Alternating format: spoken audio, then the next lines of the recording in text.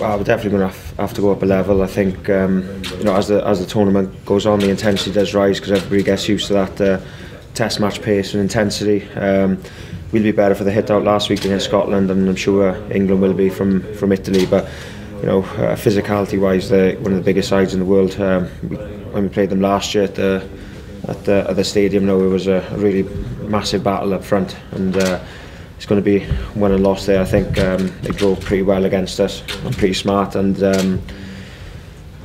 we managed to match them on the game line, open play, but weren't quite accurate in the closing minutes to close the game out, and they took their try well and finished it off. So it's going to be a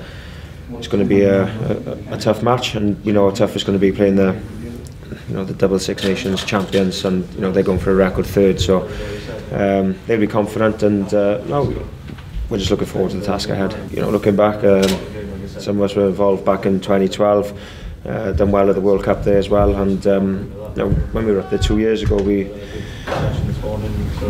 finished the game really strong, and could have snuck the result in the end. We have had some success there, so it's not somewhere we fear, but we know how difficult the job's going to be. I think it's stopping some of their key players, that go forward, the likes of Maro and Mako, provide them plenty of go forward there. Sam Simons in the back row is pretty impressive last week and looked really dynamic, but it's the threat of their back three. I thought Anthony Watson was outstanding, so it's going to be closing them and not giving them any space really to get momentum in the game. I thought Italy done not a bad job in the first sort of 40 or 50 minutes, and England sort of took advantage in the last 20 and were very clinical. So for us, if we close our threat down pretty early on, hopefully we'll be in with a sniff. Just enjoy it really. It's slightly different to the Millennium. It's a little bit more open, but it's still as loud, and it's a great venue to play Test rugby. It's probably the second best to the Principality for me, but it's just one of them places you just enjoy playing at, and I think the hostile welcome the Welsh supporters give the English boys when they come down here. The Welsh boys get a bit of that when we go back up there. So it's just a great experience. Driving through the car park and seeing all the crowd there, and then getting onto the field. It's a great venue. I think so, because obviously last week no one expected us to even get on the score sheet and challenge Scotland. We've obviously proved them doubters wrong, and the way we are in Wales, perhaps expectation can change pretty quickly overnight. So. But we put pressure on ourselves to deliver a performance and how we want to play.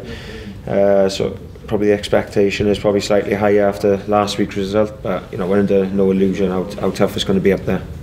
No, they have tried to evolve and improve their game as every good international side has got to do, because you sit still, you'll get caught out. And I think adding someone like Sam Simons into the back row with.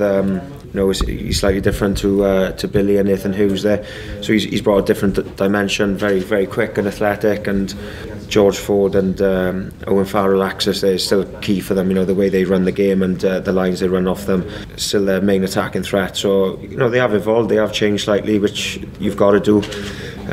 Their wingers work very hard as well. Johnny May and Anthony Watson, they're always buzzing around 9, which is a different threat. So they're a quality outfit, and the strength and depth they got is probably one of their biggest strengths as well. So whoever comes in and steps up generally does a job there. So it's going to be a very tough ask for us. Nothing really surprised me about what Owen delivered on the Lions tour.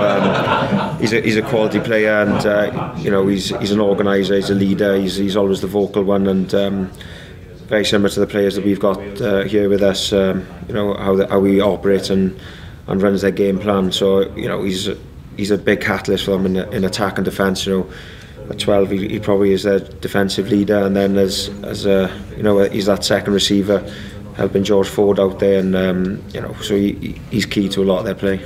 I've spoken about just being confident and backing their own ability up there. We know how good they are. That you don't win 2 titles on the bounce and go in unbeaten for however many games they did over the last 2 or 3 seasons. But we've got to back our own ability, be confident, and play what's in front of us. And that's what he's backed us to do, and we'll go and do that hopefully. Like that, he's obviously gets the feeling and the vibe that we all feel in training. And from a coach, he takes perhaps a little bit of a step back and can see the broader picture with it as well. So when you get messages like that, it does give you confidence. Yeah, I think we've improved. I think from where we were last Six Nations. I thought, you know, a couple of results go our way. You know, we beat England at home in that close game. Scotland, we clearly weren't good enough. The French game, a couple of things go differently. You know, and we're finishing in the top half of the table. I think we are passing a lot more. We're trying to offload. We're playing more expansive.